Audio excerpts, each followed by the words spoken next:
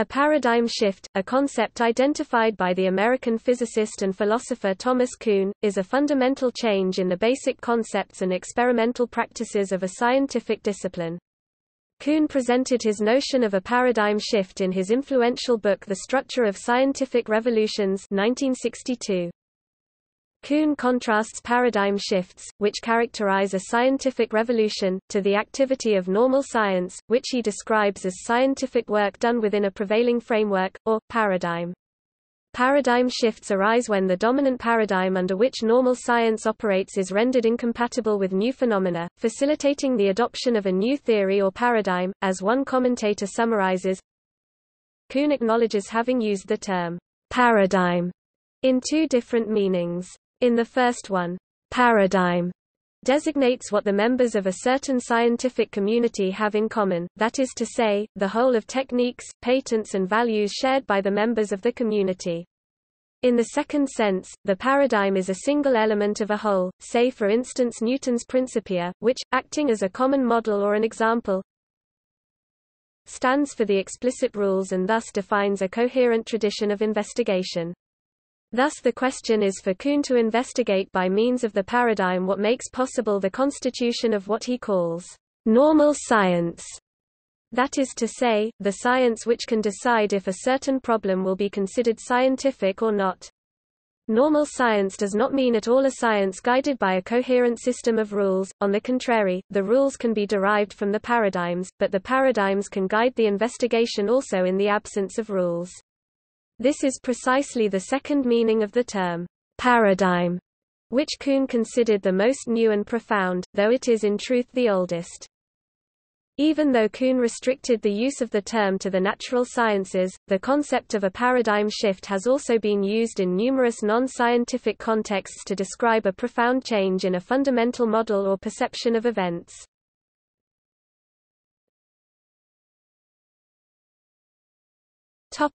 History. The nature of scientific revolutions has been studied by modern philosophy since Immanuel Kant used the phrase in the preface to the second edition of his Critique of Pure Reason 1787. Kant used the phrase, "revolution of the way of thinking," Revolution der Denkart, to refer to Greek mathematics and Newtonian physics. In the 20th century, new developments in the basic concepts of mathematics, physics, and biology revitalized interest in the question among scholars.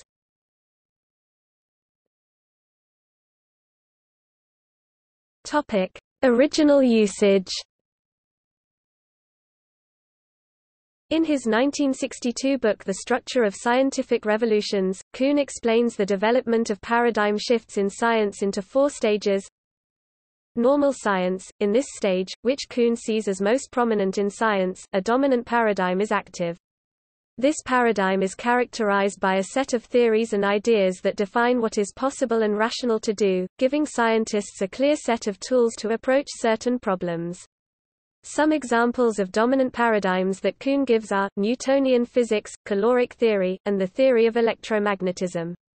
Insofar as paradigms are useful, they expand both the scope and the tools with which scientists do research. Kuhn stresses that, rather than being monolithic, the paradigms that define normal science can be particular to different people. A chemist and a physicist might operate with different paradigms of what a helium atom is.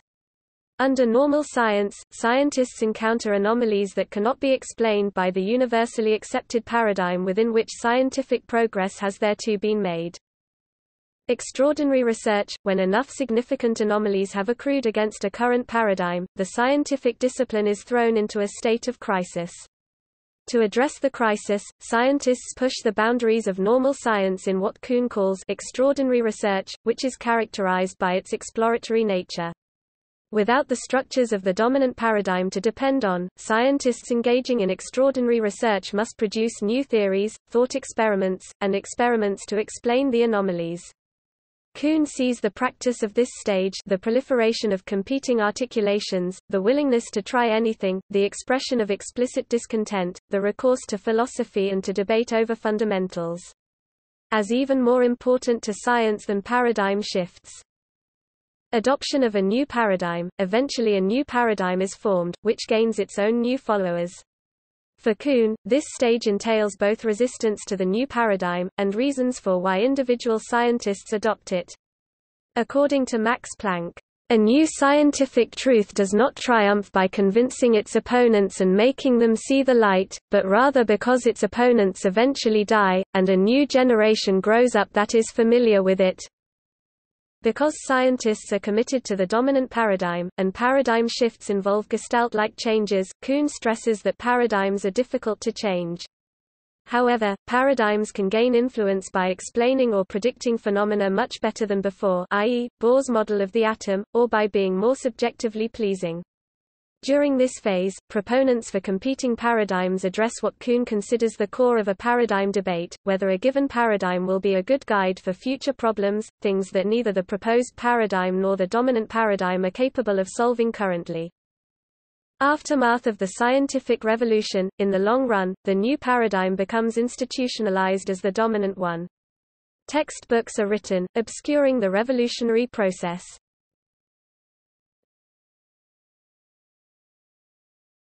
Topic: Features of paradigm shifts.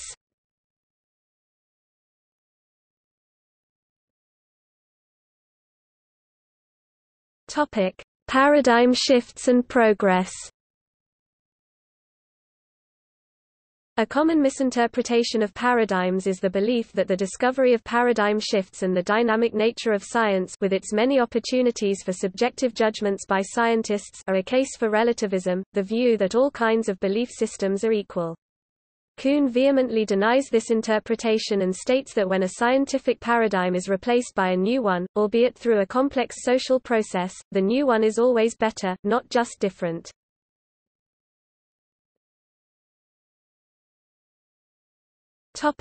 Incommensurability. These claims of relativism are, however, tied to another claim that Kuhn does at least somewhat endorse, that the language and theories of different paradigms cannot be translated into one another or rationally evaluated against one another. That they are incommensurable. This gave rise to much talk of different peoples and cultures having radically different worldviews or conceptual schemes, so different that whether or not one was better, they could not be understood by one another. However, the philosopher Donald Davidson published the highly regarded essay, On the Very Idea of a Conceptual Scheme, Proceedings and Addresses of the American Philosophical Association, Volume 47, 1973–1974, pp. 5–20, in 1974, arguing that the notion that any languages or theories could be incommensurable with one another was itself incoherent. If this is correct, Kuhn's claims must be taken in a weaker sense than they often are.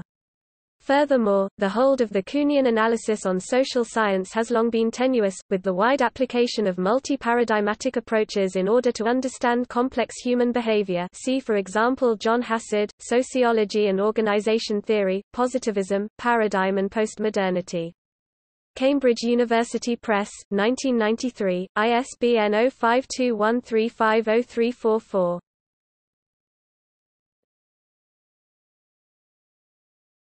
Topic: Gradualism versus sudden change. Paradigm shifts tend to be most dramatic in sciences that appear to be stable and mature, as in physics at the end of the 19th century. At that time, physics seemed to be a discipline filling in the last few details of a largely worked-out system. In The Structure of Scientific Revolutions, Kuhn wrote, "Successive transition from one paradigm to another via revolution is the usual developmental pattern of mature science." p. 12. Kuhn's idea was itself revolutionary in its time, as it caused a major change in the way that academics talk about science. Thus, it could be argued that it caused or was itself part of a paradigm shift in the history and sociology of science. However, Kuhn would not recognize such a paradigm shift. In the social sciences, people can still use earlier ideas to discuss the history of science. Philosophers and historians of science, including Kuhn himself, ultimately accepted a modified version of Kuhn's model, which synthesizes his original view with the gradualist model that preceded it.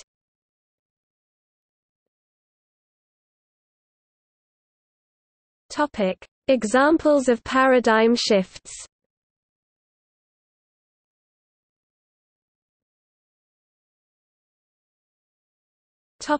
Natural sciences.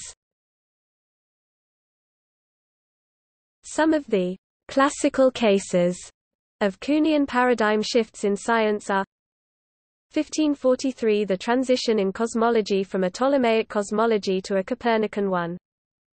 1543 – the acceptance of the work of Andreas Vesalius, whose work De Humani Corporis Fabrica corrected the numerous errors in the previously held system created by Galen. 1687 – the transition in mechanics from Aristotelian mechanics to classical mechanics. 1783 – the acceptance of Lavoisier's theory of chemical reactions and combustion in place of phlogiston theory, known as the Chemical Revolution. The transition in optics from geometrical optics to physical optics with Augustin Jean Fresnel's wave theory. 1826 – the discovery of hyperbolic geometry. 1859 – the revolution in evolution from goal-directed change to Charles Darwin's natural selection. 1880 – the germ theory of disease began overtaking Galen's miasma theory. 1905 – the development of quantum mechanics, which replaced classical mechanics at microscopic scales. 1887 to 1905 – the transition from the luminiferous ether present in space to electromagnetic radiation in spacetime. 1919 – the transition between the worldview of Newtonian gravity and the Einsteinian general relativity. 1965 – the acceptance of plate tectonics as the explanation for large-scale geologic changes.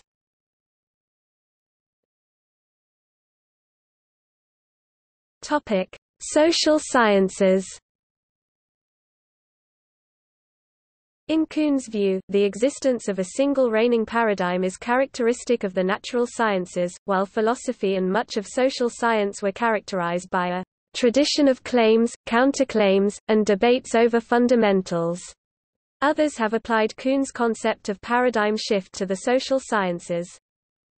The movement known as the cognitive revolution moved away from behaviorist approaches to psychological study and the acceptance of cognition as central to studying human behavior. The Keynesian revolution is typically viewed as a major shift in macroeconomics. According to John Kenneth Galbraith, Say's law dominated economic thought prior to Keynes for over a century, and the shift to Keynesianism was difficult. Economists who contradicted the law, which implied that underemployment and underinvestment coupled with oversaving were virtually impossible, risked losing their careers. In his magnum opus, Keynes cited one of his predecessors, John A. Hobson, who was repeatedly denied positions at universities for his heretical theory. Later, the movement for monetarism over Keynesianism marked a second divisive shift. Monetarists held that fiscal policy was not effective for stabilizing inflation, that it was solely a monetary phenomenon, in contrast to the Keynesian view of the time was that both fiscal and monetary policy were important. Keynesians later adopted much of the monetarists' view of the quantity theory of money and shifting Phillips curve, theories they initially rejected.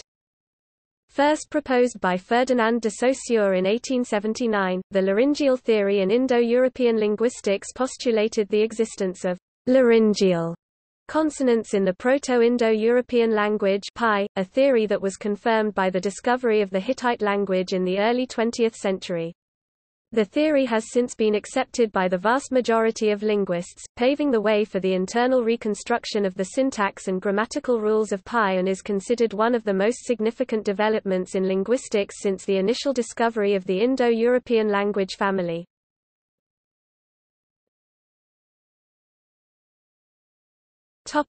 Applied sciences.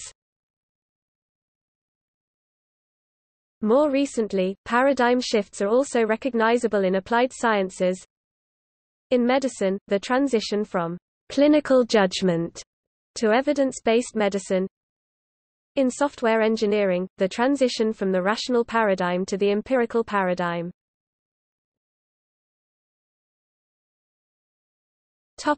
Other uses. The term paradigm shift has found uses in other contexts, representing the notion of a major change in a certain thought pattern, a radical change in personal beliefs, complex systems or organizations, replacing the former way of thinking or organizing with a radically different way of thinking or organizing. M. L. Handa, a professor of sociology and education at OISE. University of Toronto, Canada, developed the concept of a paradigm within the context of social sciences. He defines what he means by paradigm and introduces the idea of a social paradigm. In addition, he identifies the basic component of any social paradigm. Like Kuhn, he addresses the issue of changing paradigms, the process popularly known as paradigm shift. In this respect, he focuses on the social circumstances which precipitate such a shift. Relatedly, he addresses how that shift affects social institutions, including the institution of education. The concept has been developed for technology and economics in the identification of new techno-economic paradigms as changes in technological systems that have a major influence on the behavior of the entire economy. Carlotta Perez, earlier work only on technological paradigms by Giovanni Dossi.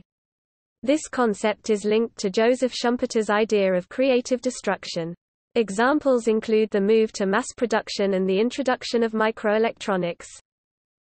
2 photographs of the Earth from space, Earthrise, 1968, and The Blue Marble, 1972, are thought to have helped to usher in the environmentalist movement which gained great prominence in the years immediately following distribution of those images. Hans Kung applies Thomas Kuhn's theory of paradigm change to the entire history of Christian thought and theology. He identifies 6 historical macromodels. 1. The apocalyptic paradigm of primitive Christianity. 2. The Hellenistic paradigm of the patristic period. 3. The medieval Roman Catholic paradigm. 4. The Protestant Reformation paradigm. 5. The modern Enlightenment paradigm. And 6. The emerging ecumenical paradigm. He also discusses 5 analogies between natural science and theology in relation to paradigm shifts. Kung addresses paradigm change in his books, Paradigm Change in Theology and Theology for the Third Millennium, an Ecumenical View. In the later part of the 1990s, paradigm shift emerged as a buzzword, popularized as marketing speak and appearing more frequently in print and publication.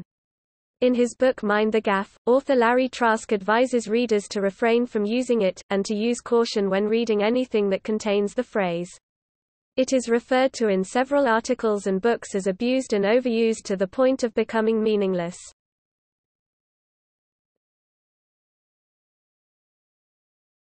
Topic: Criticism.